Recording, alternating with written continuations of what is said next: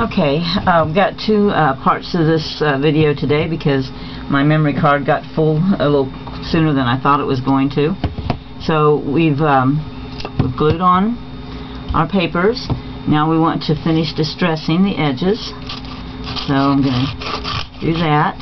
I have a Tim Holtz distresser, and I have another kind, and I have an electric one, but I just grabbed this one because it's in front of me. It's like a little hard sanding disc, but it also has a little edge right here that you can use, and it's in front of me, so that's the one I'm using. So down into this distress on our top edges as well.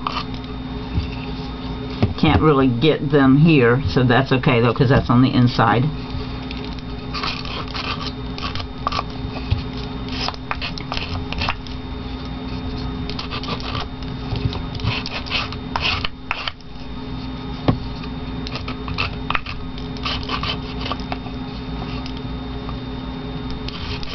My glue is still wet, but I'm doing pretty well with not dislodging anything.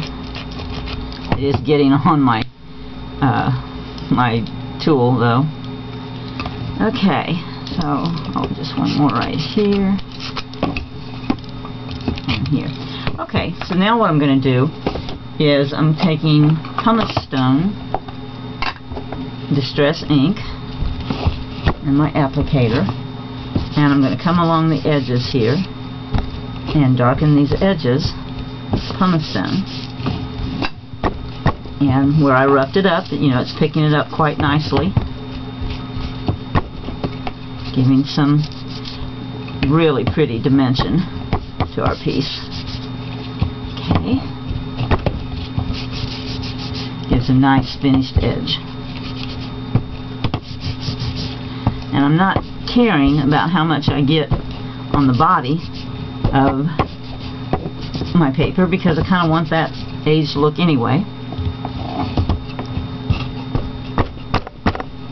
And it takes the brightness off of it and gives it a vintage look.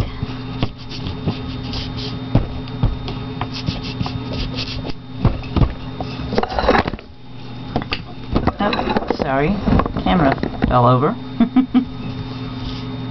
Sometimes it does that if I vibrate my table too much. Okay, and one more side.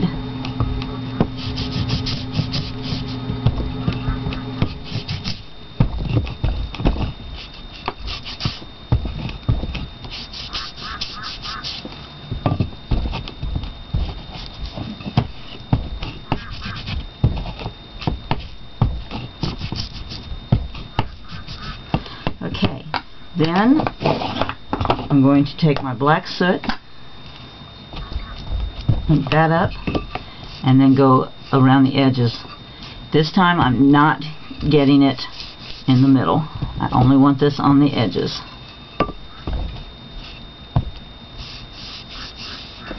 This is a sort of frame for our paper pieces.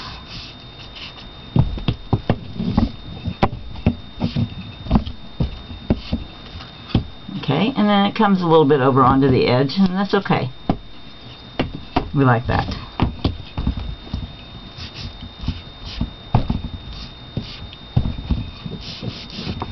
Now, if you were doing this with a different color paper, you'd probably want to use a brown, one of the browns, to be your final frame where I'm using the black. But because I'm using gray and dirty white, then I think that black works really well.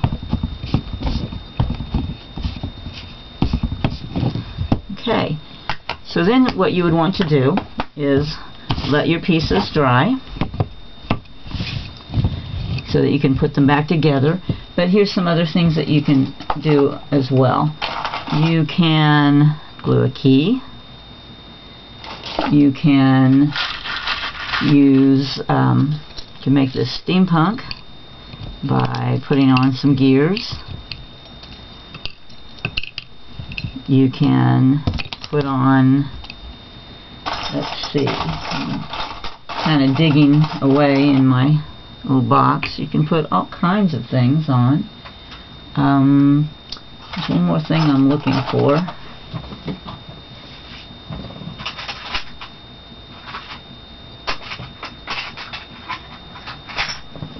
I was looking for the compasses, because we do have a map on here, and there's, you can also put like the clocks, and then use your spinners on your compasses. So you end up with something really cool and really fun. So what I'm going to do is I'm going to go ahead and glue these on, and when it dries I'm going to put these back together, and then I'll include a picture of the finished product. I hope you had fun, and really try these. They're functional and they're fun. Bye.